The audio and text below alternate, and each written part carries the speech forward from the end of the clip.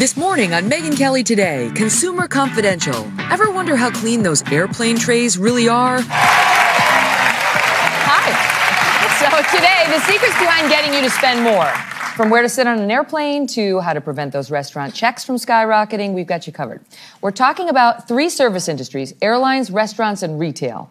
First up, a former flight attendant and now the host of the syndicated show, The Jet Set, Laurie. Hi. Hi, Megyn. Hi. All right, so we're not wearing our seatbelts, but... No, we're not buckled in. They don't even have them here. Okay, so first of all, you Yeah. say people need to sit in the front of the plane. Yes, most airlines design their in-flight service to begin in the front and work their way to the back, so in the event of turbulence, the carts are already on their way to the back to be secured. So when the carts roll up to the front of the airplane, everything's full. So everything that's available to you is in the cart. So if, say, you have the option of chicken or pasta, in the front, you get a choice. In the middle, you get about a 75% chance you're going to get what you want. In the back, you know, they've taken all the guesswork out of it for you, and they're saying, enjoy the pasta. Yeah. Yeah. Well, really, it's like you're stuck with the pretzels and that's Exactly. That might be the only thing left. This is the number one thing I want people to take away.